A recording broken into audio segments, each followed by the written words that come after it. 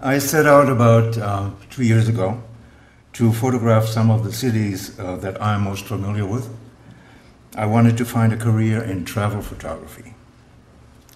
My goal was to photograph well-known travel destinations in ways that were a bit more unusual than your typical travel guide or travel magazine pictures.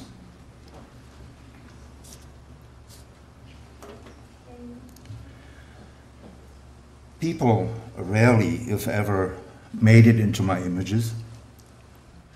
And when they did, it was a depiction of what they did and never really a depiction of how they felt to me.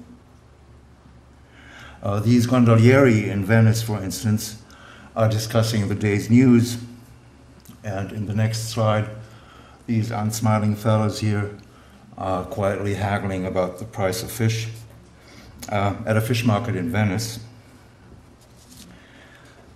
After a few months and thousands of pictures of this kind, I noticed a change happening in my photography. My pictures started to feel different. They felt different when I took them, and then they felt different when I edited and printed them. They were becoming quite unintentionally a connection between the world and myself, between archetypes and myself. And I felt like I had suddenly found a way to express my own inner worlds through my images. One day in New York City, people started showing up in my pictures in very different ways. From before, they were no longer portraits of individual men or women. They were becoming almost generic. To me, they were becoming man or woman himself, herself. And I discovered in the process that my fellow humans seemed to be kind of lost and vulnerable. Now, nobody's really lonely or, God forbid, vulnerable in our society, right? That intrigued me greatly. The fact that people seemed different from the public version when I looked at them through my lens was worth exploring. So I dropped the travel photography, dropped the depiction of a more or less beautiful reality, and started photographing mostly people and those aspects of theirs that seem to be totally disconnected from our everyday lives, from the public version of ourselves.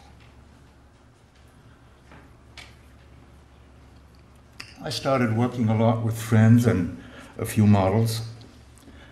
And on good days, after a few minutes of silence or daydreaming, a connection to the other emerges and a different flow of energy seems to set in. We don't talk a lot. We just let things happen. Sometimes a friend will start to dance to a silent tune, and the beauty of their soul becomes apparent. Sometimes they are still. Sometimes they move. I just follow most of the time. I do not give instructions. And I like shooting in old industrial buildings or out in the wilderness, like here in the Badlands of South Dakota.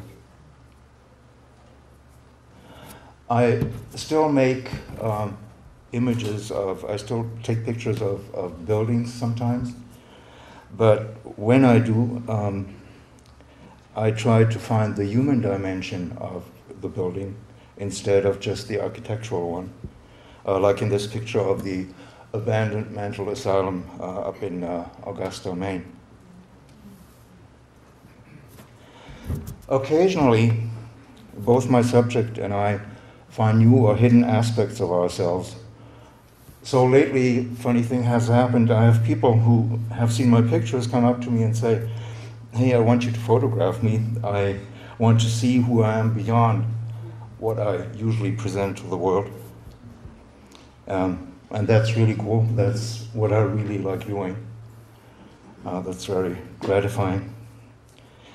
I intentionally blur my images in certain ways because I have the feeling that, or I move the camera while I take the picture, I have the feeling that hidden aspects of that moment become apparent in that way. I do not quite know why, but that's how it feels to me. So in this transformation, in this process, I have become what I call a primitive photographer. I have no message. I do not think my pictures, I feel them. And I discover that some people in my audience like my images, not because they'd be pretty, they aren't, but because the viewer can relate to some of them with his heart. Some viewers say, yes, I know what's going on here. That is also part of myself. I can see myself here in this picture. And that is kind of the greatest compliment I can receive because it speaks of a connection. One thing that has become clear to me during this journey so far is that my art comes to life only in this connection with the subject, the individual viewer, and with the community that surrounds me, be it in galleries, coffee shops, ice cream parlors, or here with you tonight. So, thank you very much indeed.